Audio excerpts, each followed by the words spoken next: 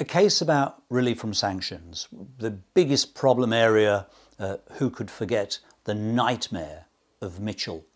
Now, the law today is crystallised in the decision of the Court of Appeal in the case of Denton and White of 2014.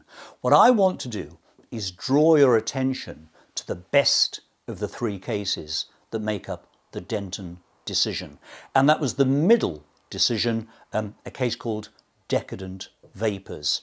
And I mention this is of course in the context of unfortunately a party being in default, part 3.9, and trying to get relief from sanctions. So you could be late with your witness statements, you could be late with your expert's report, your budget might be filed out of time. You're in trouble. How to get out of trouble? Denton, I say, is the decision, the lead case, but look at Decadent Vapours. And I'll tell you why Decadent Vapours is so important. It's because in that case, the breach, far from being accidental or inadvertent, was knowing, willing, deliberate. The judge had made an unless order requiring that a court trial fee be paid by a specified time, in default of which the claim would be struck out.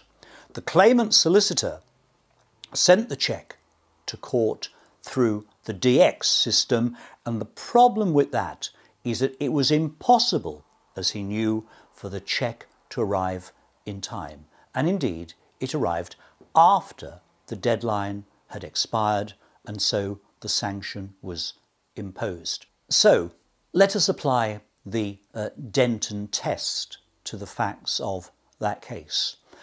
Well, was the breach significant? The court thought it important that fees be paid.